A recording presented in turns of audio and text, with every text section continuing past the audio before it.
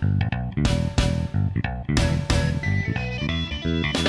there, John Morris here with JohnMorrisOnline.com, and welcome to another episode of the John Morris Show. And in this episode, I'm going to be covering how to prevent cross-site scripting attacks by properly escaping your output.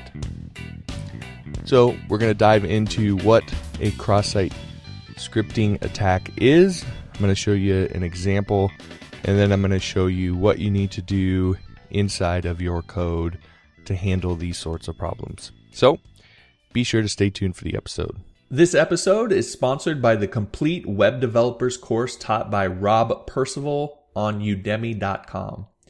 Now, what I love about this course is first how comprehensive it is. It's 235 lectures on HTML, CSS, JavaScript, jQuery, Bootstrap, WordPress, PHP, MySQL, APIs, and mobile apps. I mean, it's ridiculous. Second, I love how good of a teacher Rob is. As a former school teacher, Rob knows how to explain complex concepts in ways anyone can understand. And of course, the cool thing is I talked Rob into giving my audience an 85% discount on the course. So check the description of this video for a special link that contains a coupon code good for 85% off of the Complete Web Developers course by Rob Percival. Click that link and you'll be all set for the discount. Now, on to the episode. All right, so let's start by talking about what a cross-site scripting attack is. So as you can see here in the definition that I've highlighted here, this is a type of computer vulnerability that allows an attacker to inject client-side script into web pages that are viewed by other users. And so oftentimes this is the use of JavaScript that gets inserted somehow into the output of a web page that wasn't meant to be there, and then allows the attacker to do various things. All right, so let's go ahead and take a look at an example of this. So if we come over to our page here, you can see I have just some text here, and if I refresh this, you'll see that I get a pop-up here that says yikes. And so this is an alert. This is a JavaScript alert that I've put here. And if we come over to our code, then you can see that what I've done here is in PHP I've echoed this is a problem, and then I have my script tags inside of here. Now this can be a problem for, let's say, for example, let's just take a very simple example where something like this might happen. Let's take a blog comment. So maybe you have a blog and you allow people to enter comments into your site, and you don't escape the output, and someone enters some sort of script like this. That would get saved in your database, and it wouldn't necessarily do anything to your database. But when that comment gets output, then this JavaScript, if it's not properly escaped, will actually run on your site. And whatever that JavaScript is doing, then it will go ahead and be processed. And so it could be, there's lots of different things that someone could do with JavaScript. A very simple one is they could just redirect that page or that site to one of their sites that they want.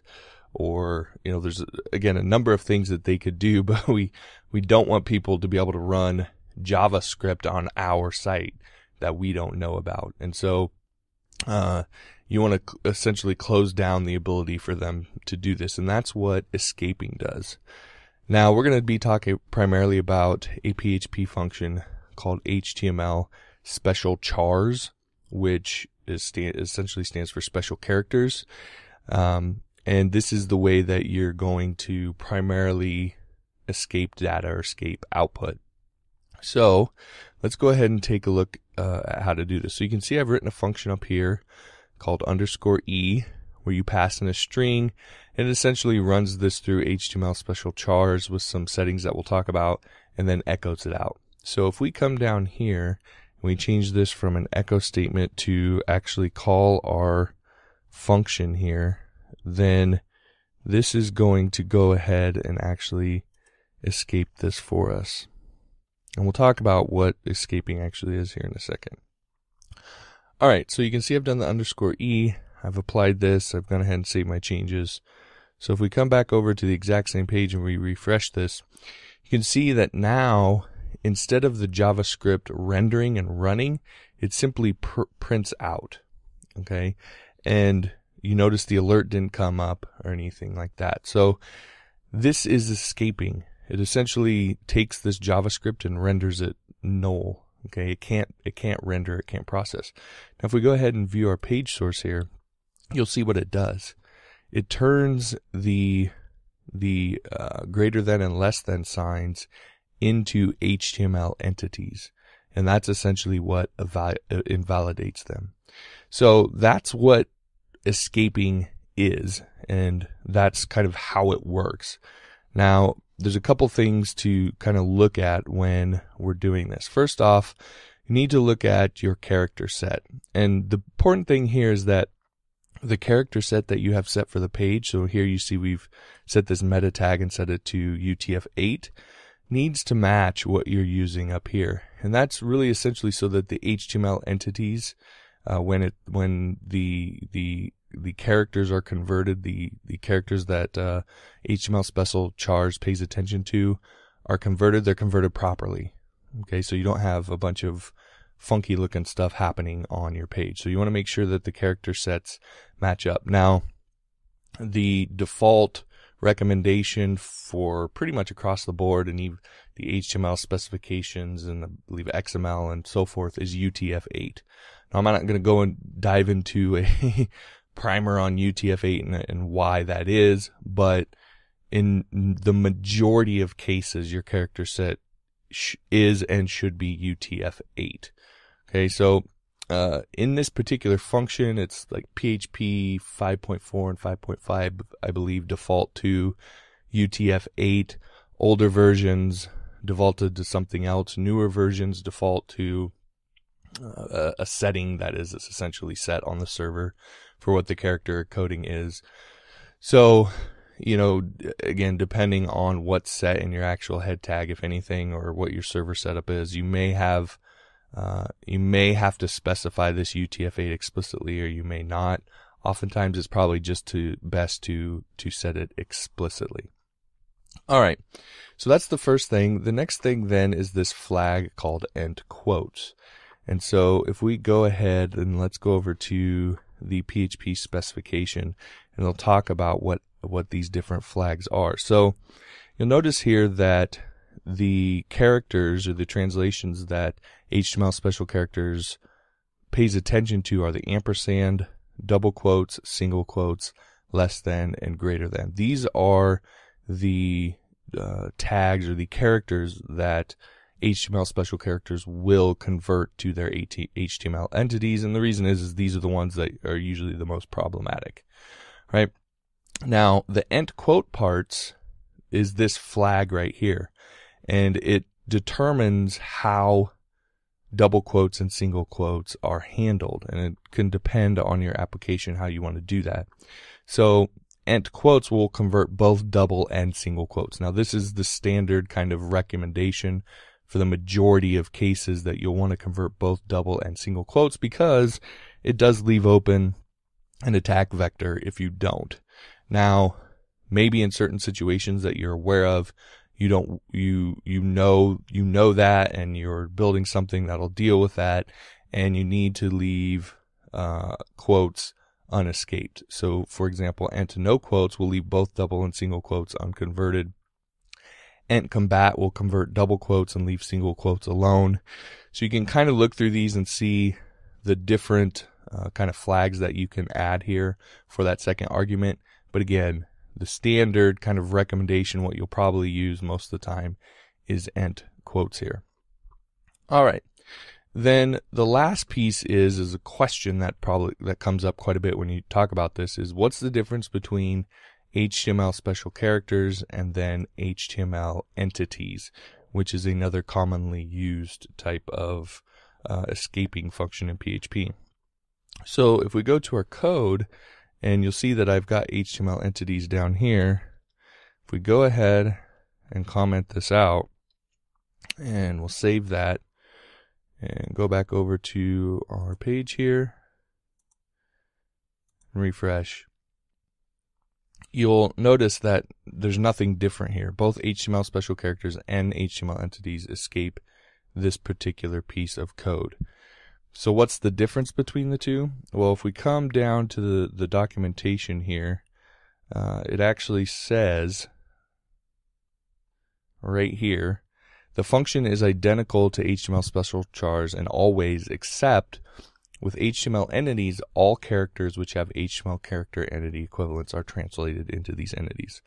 So whereas HTML special characters pays attention to just these particular characters, HTML entities will actually, any HTML that has an entity, it will go ahead and convert it. Now, why and when would you use one or the other? Well, think of HTML entities as kind of like a sledgehammer. It's going to convert everything. Now, depending on what you're doing, what kind of text is being entered, that may cause some problems with you display-wise with the text that you have. Now, there's all sorts of different scenarios where that could happen, but that is kind of the downside of HTML entities, is it could cause some display issues if you're converting absolutely every entity into something into the HTML entity. Whereas with htmlspecialchars, it's only paying attention to these very specific ones, and these are the ones that are going to allow some sort of cross-site script to be entered into your application. And so by escaping these, it's taking care of the problem without trying to pound on the problem with a sledgehammer. So that's really the difference between the two. Technically, both will do the same thing. They'll both escape these potential problems, and you can technically use both. However, the recommendations that I've found most often is to use htmlspecialchars simply because it's more like a scalpel and it solves the problem in a very specific and efficient way, whereas HTML entities is more like a sledgehammer pounding on the problem. Now, if you want to get access to this source code, then the way to do that is to head on over to johnmorrisonline.com/resources, or if you're on my website, you can simply click the resources tab right up here, and that will take you to my web developer resources page. Now, I have all kinds of web developer resources on here, from classes to the different tools that I use. But if you scroll down to the bottom here, then you'll see a section called Code Snippets, and you'll see PHP code snippets, WordPress code snippets, and Genesis code snippets. So you can go ahead and click on through to the code snippets that apply for the video you're watching, and you'll be able to get access to that code snippet. Now, if we click here, for example, on PHP code snippets, then we will be taken to that page, and you'll see all of the different code snippets here, and you can click through and you'll get the video, you'll get the description, and you'll get the code snippet as well. So again, head on over to johnmorrisonline.com/resources, head on down to the code snippets section to get access to the snippet that you're after. Of course, while you're here, you might as well look around and see some of the other developer tools and courses that I have available here that are going to help you down your path of becoming a web developer. And since I'm constantly adding to this page, then you might as well bookmark this page and check back often so you can see all of the things that I've added and get access to all of the tools and snippets and courses and things that I'm using throughout my career. All right, that'll do it for this episode. Thanks for watching, and I'll talk to you later.